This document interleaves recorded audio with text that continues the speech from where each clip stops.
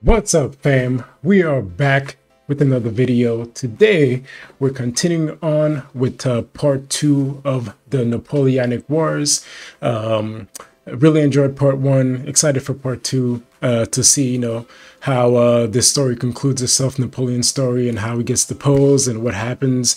But before that, let's do a quick recap of part 1. So in part 1, we learned that Napoleon was originally born in the island of Corsica. The island of Corsica was a former territory of the Republic of Genoa, and then it got that territory, the Republic of Genoa, sold the island of Corsica to the French, and that's how Napoleon pretty much came to be French. And then he went to military school in France. However, because of the way society was, he was unable to really move up in the military. He was hard pressed to move up because of how rigid the social hierarchies were, because you have the clergy, the nobility, and everyone else, and because of the rigidness of the social strata, he couldn't really move up in the military. So because of that, he took to the ideas of the French Revolution, which wanted to sort of undo all of that. And then he slowly started to make his name in the French military by putting down counter revolutions and royalist uprisings, right? And I think in the first video I said that he was putting down, he was protecting France against invading forces and holding invading forces back. That wasn't completely accurate. The way that he originally gained notoriety in the French military was by putting down these insurrections and revolutions and these royalist uprisings. And then eventually he solidified his standing and popularity in the French army by with his victories against the Austrian army in the War of the First Coalition. So obviously, France was surrounded, there was a bunch of European monarchies, right? And France was surrounded by monarchies. And obviously they didn't take too kindly to, the French overthrowing their own monarchies. They don't want the idea spreading around Europe that it's okay to, to overthrow the monarchy and have the ideas of the French Revolution promulgated throughout Europe. So they declared war on France, and which led to a bunch of coalition wars. And because of his actions during the first coalition war, that's what really solidified Napoleon in the eyes of the French as being sort of like a great general and all that. And eventually, Napoleon ended up teaming up with his brother Lucien Bonaparte and Emmanuel Joseph Seyss to overthrow the current government that that wasn't too popular. They established the first they established the consulate. But Napoleon really wrote the constitution or the forming document to really put himself in charge as the first consul. So he was the only one in charge, really. And then later on, he came to name himself, Supreme God, Emperor, and whatever. And he was a dictator, pretty much. And he was one and the only one in power, the only one with real power, the only one with sole control of the country. And then tensions in Europe persist, obviously. And then we had the second, third, and fourth coalition wars, which Napoleon won all of those wars, pretty much. So that's where we left it off in part 1, with rising tensions again with the French and the British, and continuing tensions in Europe. Pretty much France. Pretty much against everybody. So it's amazing that France was able to hold its own against all these other European powers. You're talking about Austria, you're talking about Russia, Prussia, and the British, and the French were able to hold their own against all these other armies around it. So without any further ado, let's dive into part 2. So I hope you have your berets on, hope you have your croissant, your eclairs, your baguettes, your wine, because we're about to dive into the Napoleonic Wars part 2. Let's get it. After the Third and Fourth Coalition Wars, Napoleon had decisively defeated all three of his main rivals on the continent, and he was now undoubtedly the master of Europe. Master After the of Battle Europe. of Friedland, his enemies sued for peace, and they all met on a raft on a river for negotiations. They had been fighting for the past 4 years, but now Napoleon and Alexander surprisingly got along like a house on fire. They laughed together. They chatted long into the night. They kissed. The two What? had They a lot of kissed? mutual respect, and Napoleon even told his wife that Whoa. if Alexander were a woman, I would make him my mistress. What? Kind of a weird thing to say to your wife, Napoleon. In the end, they came to an amicable agreement. Russia Hey, would lose barely nothing any wrong with that. and in Napoleon's return, doors they'd swung join both France ways. against the UK and invade Sweden. Win-win. On the other hand, Frederick William III was sidelined, and Prussia lost an enormous amount of territory to French client states. Only the UK remained as the last major threat to Napoleon, and they continued to be a big thorn in his side, constantly funding his enemies and using their powerful navy to wreak havoc on French trade and overseas colonies. But what could Napoleon do? The He was doing British were safe everything. across the channel. Funding He said, "If I can't fight you with guns, I'll fight you other people to with fight money." him, proxy Earlier wars. in 1806, Napoleon had announced the Continental System, a total shutoff of the UK from continental trade. Oh, wow. No one in Europe was to trade with Britain, and Napoleon hoped that by hitting their economy, he could force them to negotiate. And wanted to The choke British them out. economy did take a hit, and they responded in their typical fashion by going to Copenhagen and blowing a bunch of stuff up.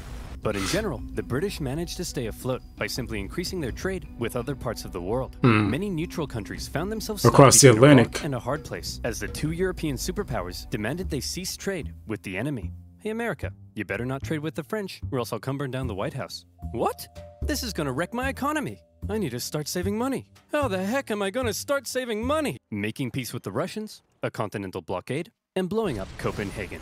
Sick of being blown up for doing almost nothing, and under significant pressure from Napoleon, the Danish officially sided with France. But Napoleon's all right. blockade had the biggest effect on continental Europe, who were now cut off from a major trading partner, one that controlled the seas and held a rich, growing empire. And a lot of countries didn't Double-edged fully sword. comply. Portugal, a traditional British ally, refused to take part. No problem. Napoleon sent an army and invaded. But it wasn't just Portugal. Many of Napoleon's allies were also suspect. Your Majesty, it seems that Spain isn't properly enforcing your blockade. Spain? Why not? Well, it appears they've been trying to find a way out of being your ally since they lost their fleet at Trafalgar. What is with these people? It's almost like everyone's only pretending to be my ally because they know otherwise I'd beat them up. Other countries Do I started to even have turn any real friends? Are you my friend against Pierre? Napoleon. Say yes or I'll slap you. Napoleon had come to mistrust his ally to the south, and in particular, Napoleon thought the Spanish royal family were an incompetent mess. All right, Carlos, you've got to get it together. How can I trust you when all you do is go hunting? Meanwhile, you let this ambitious nobody who dislikes me run the country. And you seem to be the only person in the universe who doesn't realize he's boinking your wife. And what's worse... Who the heck are you? I'm the king's son. I just overthrew my dad. So, actually, now I'm the king. You people are the biggest cluster of shameless, narcissistic idiots and all around just the worst people I've ever met. Here, have a Kid's Choice Award. French forces, many having conveniently already entered Spain to invade Portugal, occupy... So, real quick here to point out, this is what I mean by Napoleon doing an about face in terms of his ideals, right? Because again, he originally supported the French Revolution, but here he is, one, establishing himself as, you know, supreme overlord, and two, being friendly with the Spanish monarchy, making peace with the other monarchies in Europe, and allying with Alexander and all that. So, like, it's like he obviously didn't really truly believe in those ideas. It's only what served him at the time, right? It didn't serve him that he couldn't move up in the military. So the ideas of the French Revolution would allow him to do that. So he sided with that. But then once he got into power, he said, hey, you know what? This being a monarch thing isn't too bad. Let me be emperor. And here you see him being all cozy and buddy with the other, European monarchs when they become his allies. So that's, something to note about Napoleon, is that I don't think he ever really believed in, the whole equality and, fraternity and all the other stuff that the French Revolution was about. Another thing I wanted to say is that if you guys, when I'm doing these reactions, sometimes it's hard to, it throws a lot at you. So to ingest all the information that is throwing at you, and I'm trying to react out loud and share my thoughts in real time. So if I do miss anything, feel free to just put it in the comments. And if you do know something that's important that maybe the oversimplified video doesn't mention, or something that's interesting, also please feel free to put it in the comments. I'm sure it'll benefit me and obviously anyone else who watches this video and looks at the comments. So thanks for doing this up. So with that, let's dive back in. Spanish forts, and Napoleon invited the Spanish royals to France to help mediate their differences. All right, we're here with the royal family of Spain. So, Fernando, you've been accused of plotting against your father and vying for the Spanish throne. What do you have to say for yourself? Well, Napoleon, I just think great. Well, I've got the test results right here. Fernando, in the case of the Spanish throne, you are not the king. And Carlos, you are also not the king. Oh, okay. Removed him from power? He made himself king of Spain? Damn. Actually, Napoleon made his brother the king. Oh, okay. For all intents and purposes, Spain was now his puppet. Yeah, pretty much. He expected the Spanish people to be over the moon at the removal of their unpopular royal family. Yeah, they didn't like that. Imagine his surprise when it turned out that people don't really like to be subjugated by a foreign power. Exactly. Least of all, one who had previously attacked the Catholic Church. And so the people of Spain when he smacked the Pope. Revolted. Brutal fighting broke out as bands of armed Spaniards ambushed French troops across the kingdom, and vicious atrocities Napoleon were fucked on both up. sides. In addition to fighting the regular Spanish and Portuguese forces, the French had to contend with tens of thousands of guerrilla fighters throughout the Spanish countryside. The British even took the opportunity to land an army led by the future Duke of Wellington. And now, British forces were defeating French ones on land. Napoleon briefly went to Spain in person, and he did drive back the Allied armies, but before long, his attention was needed elsewhere.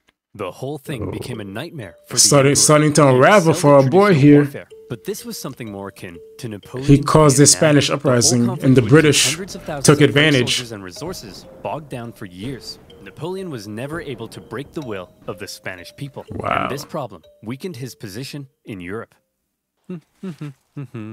Hey, Francis. Want to go to war with Napoleon again? Oh, I don't know, Britain. He's already whomped me 3 times. I'll give you £1 billion. Well, okay. Seeing that Napoleon was now caught up in Spain, and with some British funding, Austria decided maybe, just maybe, Austria's back in the game. They'd have a chance. So did they? No. Napoleon defeated them. Austria still 4 sucks. months. It was quick, but it wasn't exactly easy. The Austrians had been watching Napoleon and learning, and they had made some reforms, while Napoleon, after years of war, was increasingly having to rely on inexperienced conscripts. So this time, the Austrians gave him a run for his money. The Fifth Coalition saw some of the bloodiest battles to date, including Napoleon's first major defeat. And when he did finally defeat the Austrians at the Battle of Wagram, it was a very costly victory. Wearing him down. Napoleon had yet again kicked Francis's butt, and as part of the peace terms, Austria lost a bunch more land. Not long after, however, Napoleon and Francis came to another agreement. It was decided that Napoleon would marry Francis's young daughter. But wait, doesn't Napoleon already have a wife? Well, yes, he did. Josephine and Napoleon had become quite fond of one another. But now that Napoleon was playing the monarch game, he needed a male heir, and his aging wife wasn't giving him one. So it was out with the old and in with the new. At least he didn't behead anyone. For Austria, they felt that if Napoleon was going to keep on winning, they may as well be on his side. So through the marriage, Napoleon got an alliance with Austria and a beautiful baby potato. Between the failing blockade against Britain, the ongoing war in Spain, and now his recent struggles in Austria, cracks in Napoleon's invincibility were beginning to show. Yeah, cracks in the armor. Look at this map. So blue. It's really blue. Even Sweden, after being pulverized by Russia, overthrew their king, and after an interesting chain of events, ended up putting one of Napoleon's own marshals in charge. Wow. Marshal Bernadotte took the name Karl Johan and became Crown Prince of Sweden, after agreeing to join Napoleon's continental system. For now, Sweden was Team France. Napoleon was on top of the world. He had won an endless string of victories. All he had to do now was sit back and not make any calculations that could completely turn the tide of war. So let's see what comes next. About to mess up again. Napoleon's invasion. Invading Russia is never really a great idea for anyone. Prospect. Together, the two could have been unstoppable, but unfortunately, the alliance didn't last. The Russians felt they weren't getting a fair deal. Napoleon's Duchy of Warsaw right on their doorstep was a bit of an insult. And then their economy began to tank because of Napoleon's British blockade. and eventually they began to open up trade. Your Majesty, it seems Alexander is no longer abiding by the continental system and has begun trading with the British. Alexander? But he kissed me. He kissed you? You wouldn't get it, Pierre. No one would ever kiss you. The security of Napoleon's empire depended on removing the British threat, and he wasn't happy with Russia's backdoor shenanigans. And so in 1812, Napoleon decided to go to war. He gathered together the most massive army Europe had ever seen, made up of troops from every corner. 650,000 men. To invade. Invading Russia is coming for us. Generals, I need ideas. We could almost impossible. No, that's stupid. You're stupid. We could run away. You're a star. At least it's never Napoleon's easy. Tactics relied on astonishing speed to outmaneuver his enemy and force a quick, decisive battle. Well, I've got 2 words for you. Scorched earth. If his opponent retreated while scorching the earth, his men couldn't live off the land. And if his men couldn't live off the land, he needed his supply trains. And if he needed his supply trains, he couldn't move quickly. And if he couldn't move quickly, he couldn't outmaneuver his enemy. And if he couldn't outmaneuver his enemy, I think you get the point. Napoleon launched his invasion and hoped for a quick battle, but all he could do was try to catch the retreating Russians while moving deeper and deeper into hostile territory. As he went, the horribly hot summer devastated his army. His men died of heat, exhaustion, and disease. At least it wasn't winter time. To run out, and his men began to starve. Many deserted, and still the Russians continued to retreat. Numerous times Napoleon considered turning back, but that little voice in his head kept on telling him, keep going. Just a little further. It might be a trap. And don't worry, because it might circle back. Tight for the time. He nearly caught the Russians at Smolensk, but it was his birthday, so he had a party instead. When he finally reached Moscow, he did reach Moscow. Wouldn't be willing to give up such a historic and holy city without a fight, and he was right. The Russians finally turned to face him for the single deadliest day of the Napoleonic Wars, the Battle of Borodino. The Russians fought valiantly, and as he got older, Napoleon's battle tactics seemed to become a little less refined and a little more run straight at the enemy, try not to die. He launched a full frontal assault at the Russian defenses, and as a result, the death toll was colossal. The Russians eventually decided to retreat, leaving Moscow. They give up Moscow. Wow, Moscow fell. Release all these prisoners immediately and tell them to burn it to the ground. Well, Jimmy the Arsonist, you are not going to believe your luck. Moscow went up in flames, and as Napoleon entered, it became very clear his army wouldn't be able to stay there very long. But he had just defeated the Russian army and taken their most beloved city. In his mind, he had won. So he sent Tsar Alexander in St. Petersburg a letter. You would think so. Your Imperial Majesty, Napoleon requests your surrender. How shall I respond? You shan't, Dmitri. Ever? Ever.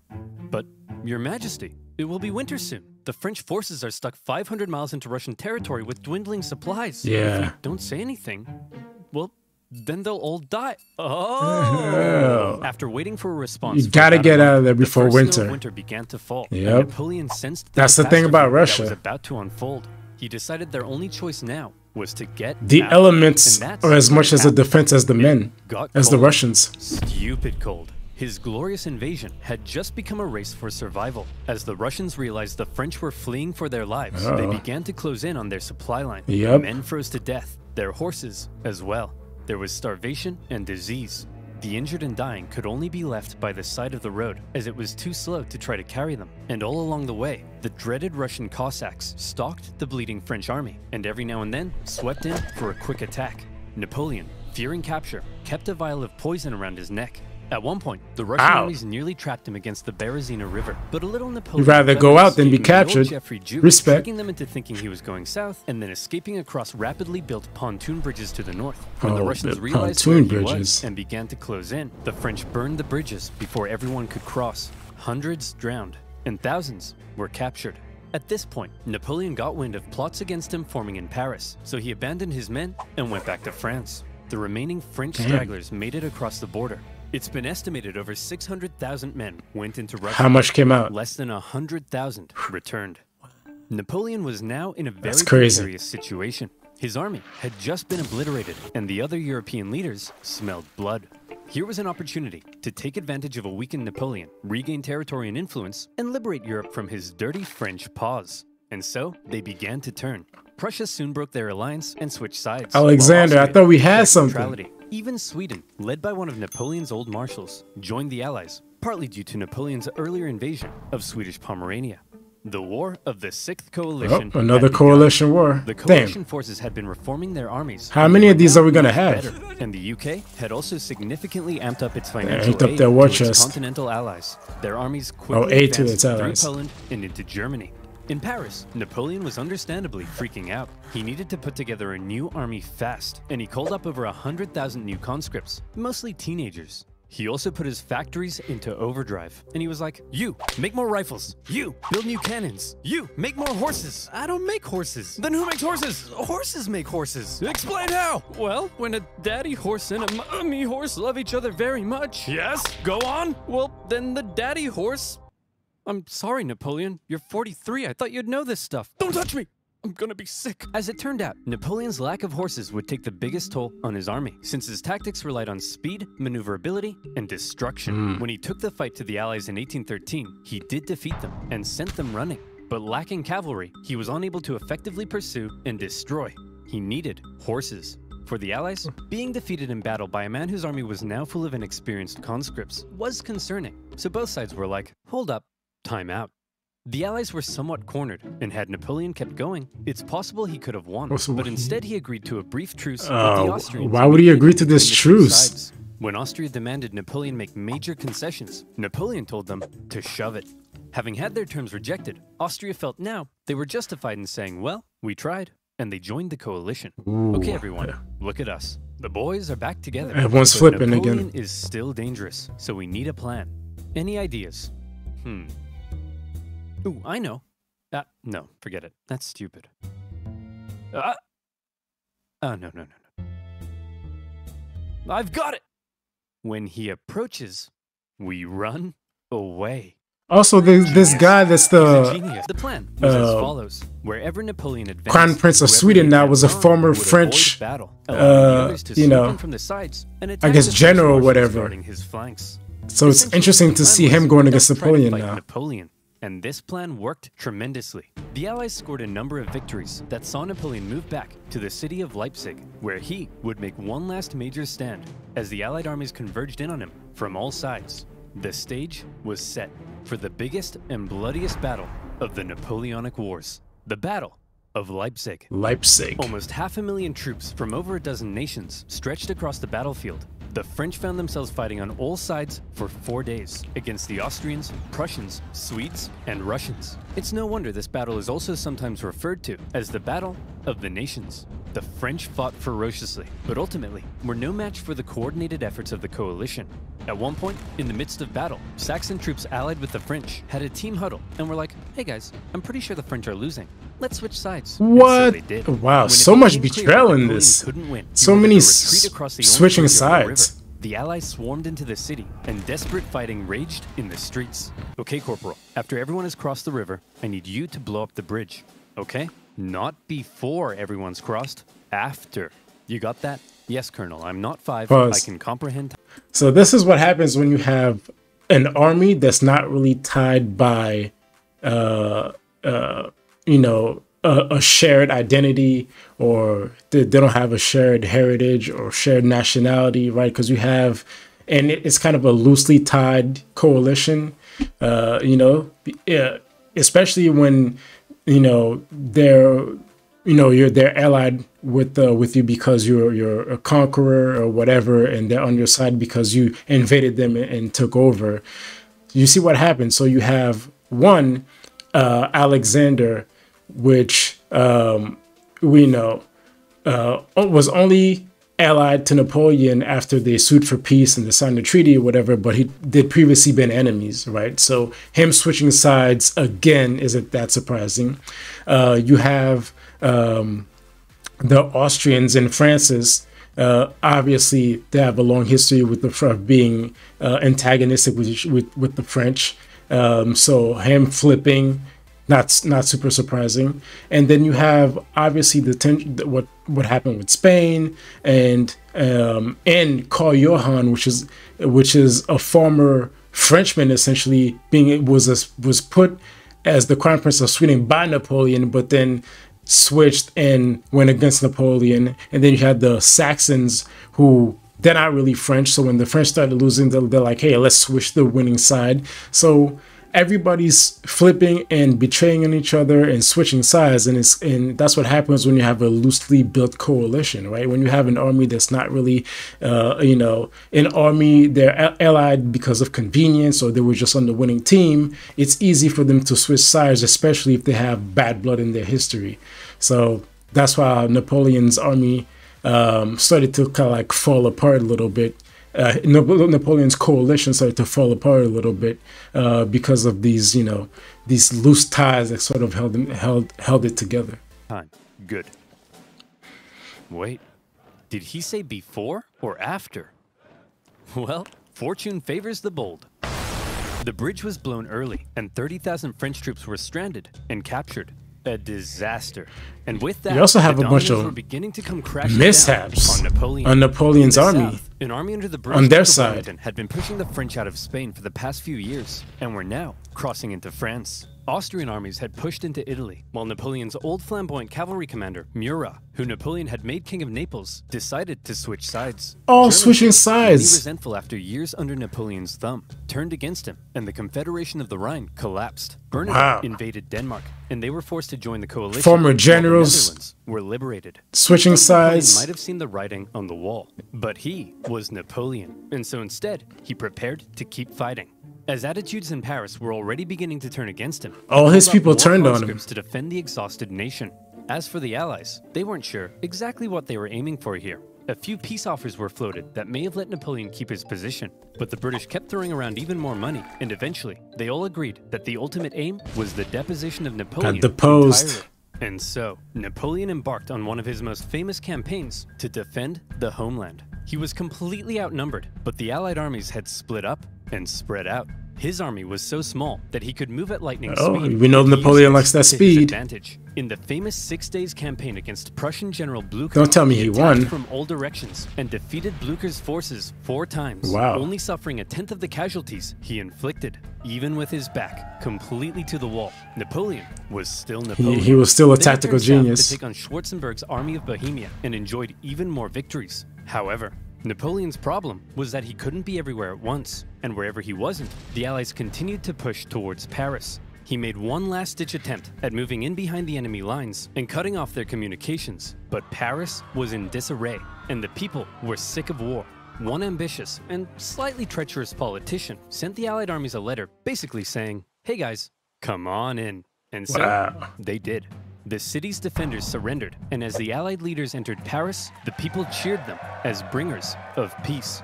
Paris had fallen. So many Judases. Marshal, gather your men in our ranks. Launch an assault on Paris.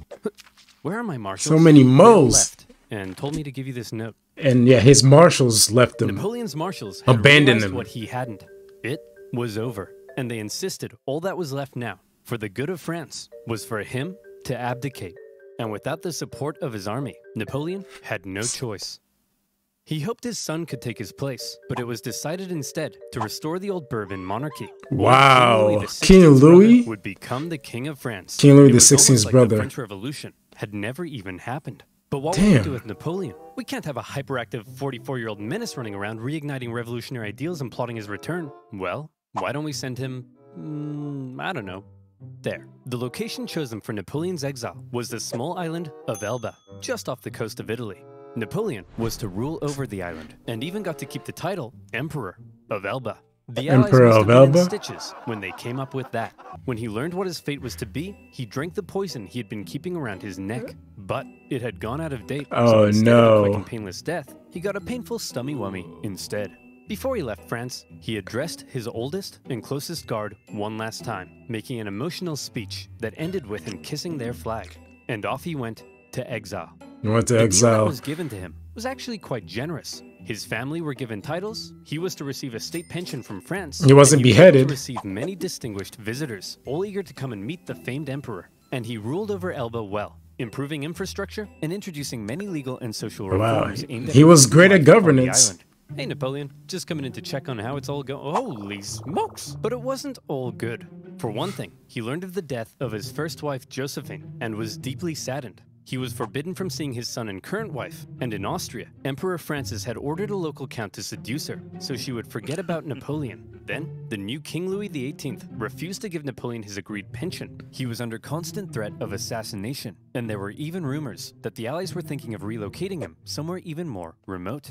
But the biggest problem was that Napoleon was once the master of Europe. Yeah, it's hard to go from that to this. Fame and glory. Now, he found himself on a tiny island in the Mediterranean, and he was bored. Wouldn't it be nice if he could somehow return to France and reclaim his throne? Oh. Hey, Napoleon, want to go back to France and reclaim your throne? Getting ideas in your head. But how? Well, I was thinking we could just take this boat. Will that work? Surprisingly, yes. Pierre, remember when I told you no one would ever kiss you? Yes, sire. Well, pucker up, boyo. Yay. When Napoleon left Elba, it wasn't really the daring escape you might think. He basically had kind of a leaving ceremony, hopped on a ship, and sailed back to France. He brought with him an army of about 1,000 men, and he began his journey to Paris. However, in Paris, there was now a new king, and at first, the people largely accepted him because the last few years of war under Napoleon had brought immense death and economic suffering. That's right, the king is back, baby. Divine right to rule. Don't worry, Still everyone. got the I know Ferrari. the economy is kaput, but I and my courtiers will withdraw into this palace, and we will definitely work as hard as we can to fix everything. Yep, I'm sure.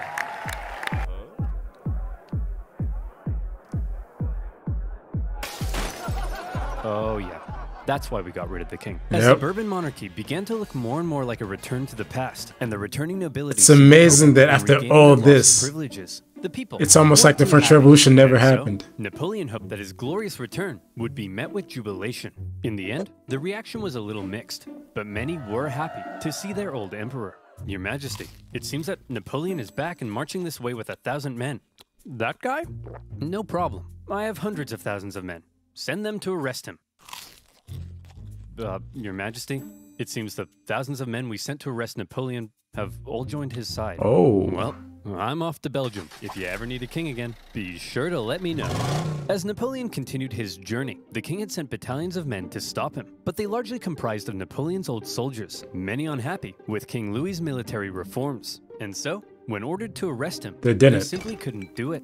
In one famous incident, the troops began to cry out, "Long live the Emperor." When Napoleon reached Paris, with King Louis having fled, he entered unopposed to reclaim his throne. Napoleon was back from the dead. Wow. Okay, everyone, now that we've finally gotten rid of that guy, let's try to make sure something like this can never happen again. What's that doing there? Hey, fellow monarchs. Just like that, he's back.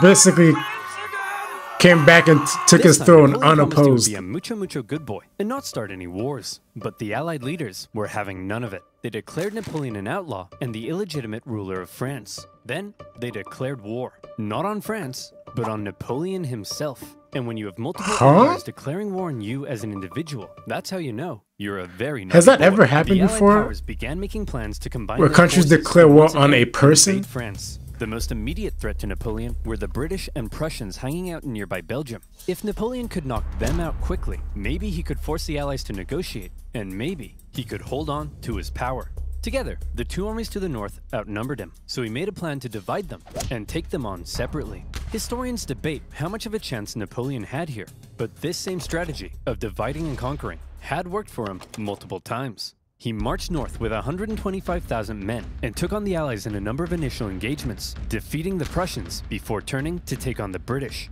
But to Napoleon's dismay, miscommunication and hesitation among his marshals allowed both enemy armies to retreat, and crucially, rather than fleeing east, the Prussians moved north, where they could remain in contact with the British.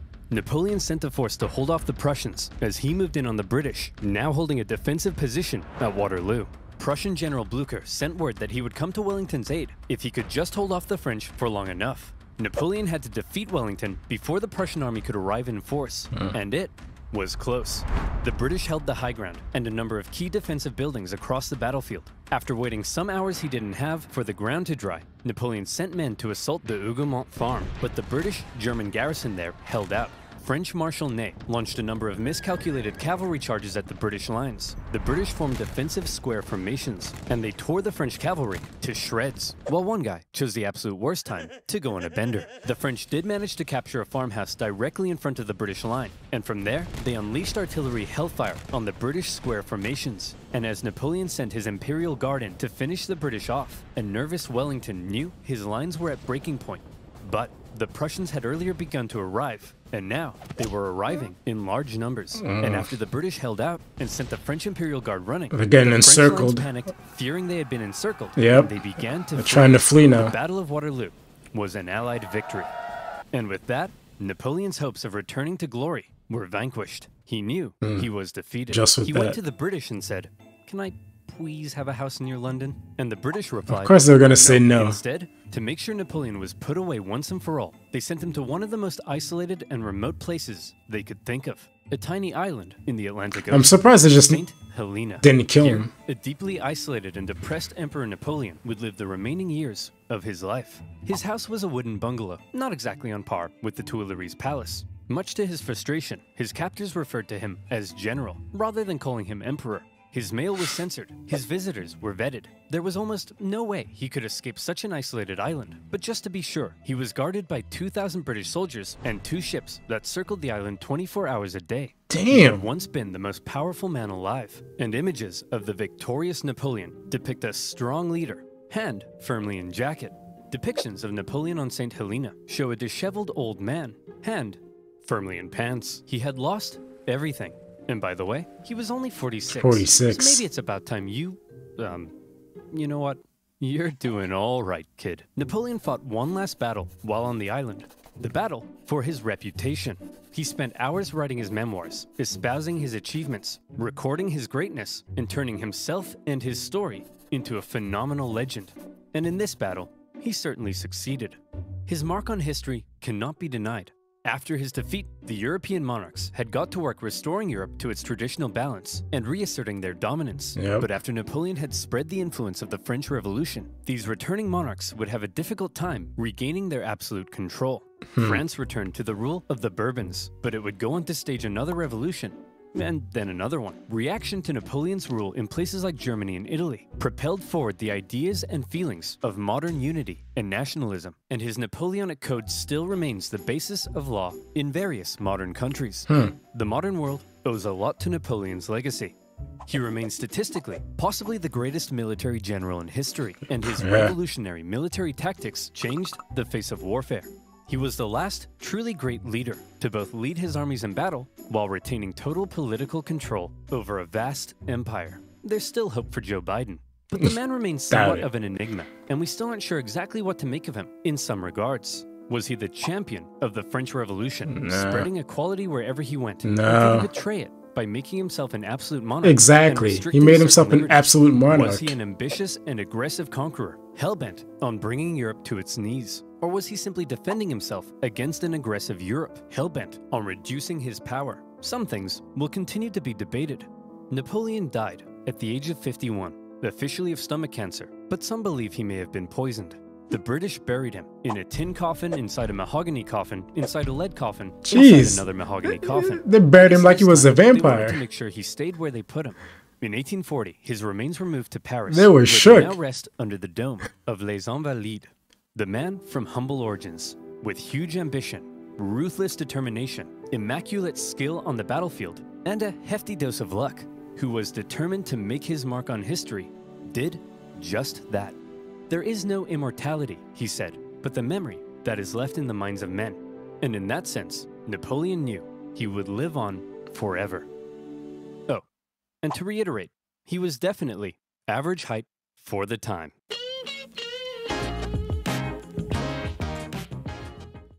All right. Great end to the Napoleonic Wars, great end to the series. And yeah, it's interesting to see that after all of that, that pretty much by the time Napoleon was finally, deposed of and gotten rid of when he was sent to St. Helena, the island. It's almost like the French Revolution never happened. All those years kind of like wiped out. Another revolution eventually took place, but the first one was kind of undone essentially when they took out Napoleon the first time and put back King Louis XVI's brother in place. And yeah, but there's no doubt about it. Napoleon, one of the greatest tactical minds, greatest generals of all time. And also what set him apart is not only just his tactical brilliance, but also his aptitude for governance, his political guile, the way he was writing constitutions literally by himself. Or I mean, I'm sure he had other people with him, but having a strong hand in writing constitutions, knowing how to lead politically, the adeptness that he had at all those things is really kind of incredible and pretty unique.